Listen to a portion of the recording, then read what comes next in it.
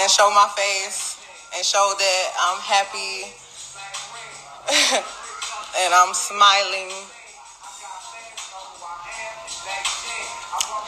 Even though a lot of things have been,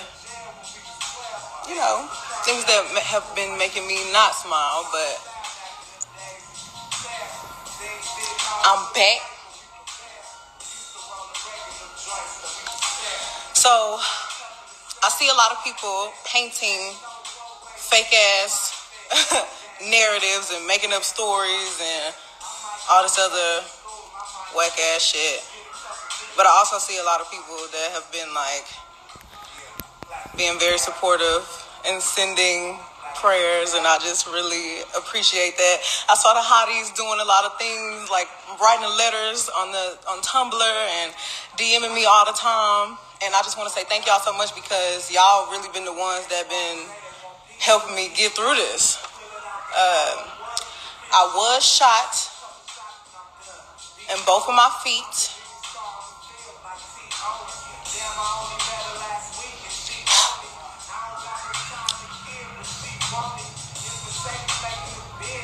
I was shot in both of my feet, and I had to get surgery to get the shit taken out, get the bullets taken out. And it was super scary.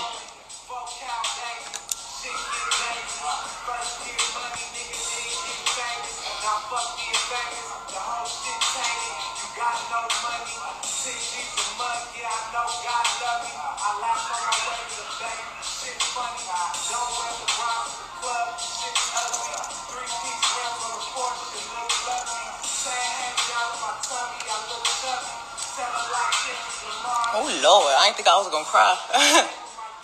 But yeah, I had to get surgery. It was super scary. It was like just the worst experience of my life. And it's not funny.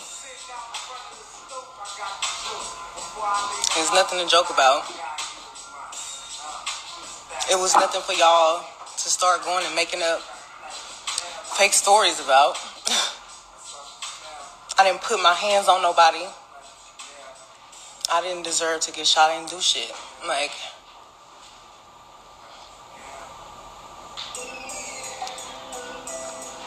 And thank God that the bullets didn't touch bones. They didn't break tendons. I know my mama, my daddy, my granny had to be looking out for me with that one, because where the bullets hit at, it missed everything. But the motherfuckers was in there.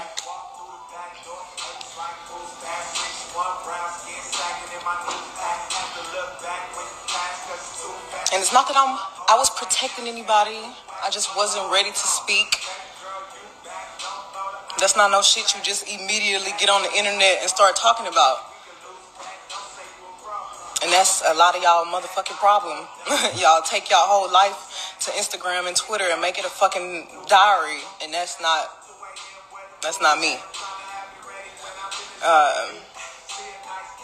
So, fuck y'all and them fake ass blogs and y'all fake ass sources and my fake ass friends. But on a positive note, just taking some time to myself has definitely made me realize how to move forward. And how to protect my energy. I'm so nice. Imagine being 25 and you don't have both of your parents. My mama was my best friend. She, I'm still really not over that. So you kind of try to fill your space with a bunch of people that you think is making you happy.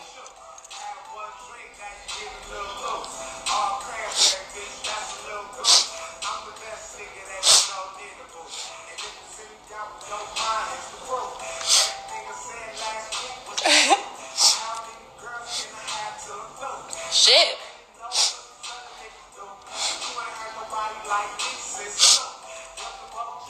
It's a lot.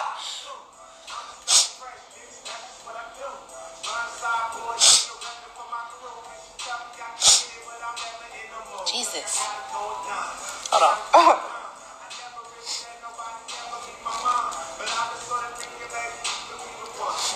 I just feel like I was moving really fast. I was moving too fast. I wasn't taking enough time for myself. I thought I was ready to be around a bunch of motherfuckers. I thought I was ready to be, I thought I was ready to give good energy to other people, and other people wasn't ready to give good energy to me.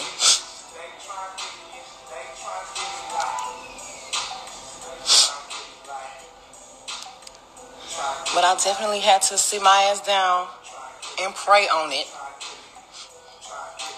And I do feel a lot better. And thank God for the people I have around me that are actually here for me and are actually my friends. Don't want shit from me, would never turn on me for no amount of money, no amount of clout. That wouldn't make up stories about me to save face. That wouldn't go against the grain. Just thank God for them. And thank God for all the hotties and the supporters that I see have had my back through these times.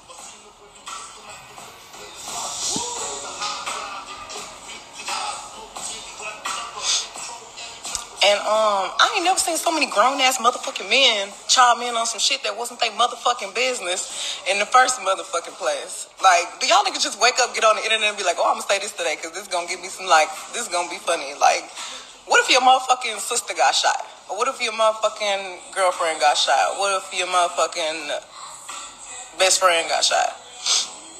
Would you be cracking jokes then? Then you want the whole world to stop and feel sorry for you. I don't expect none of you motherfuckers to feel sorry for me, but it's just a respect thing. Like, shut the fuck up when shit don't have nothing to do with you. Stop fucking talking when some shit don't need to be talked about. And you out of your mind ass bitches. Are y'all? It's not even are y'all fucking dumb. It's yes, we know you're fucking dumb. It's just how many times are you gonna show me you fucking dumb? A lot of y'all silly motherfuckers just don't be having no morals or don't be having no code to stand on. But, that's on y'all. And somebody gonna take care of your ass. Karma gonna take care of your ass. I ain't gotta do it.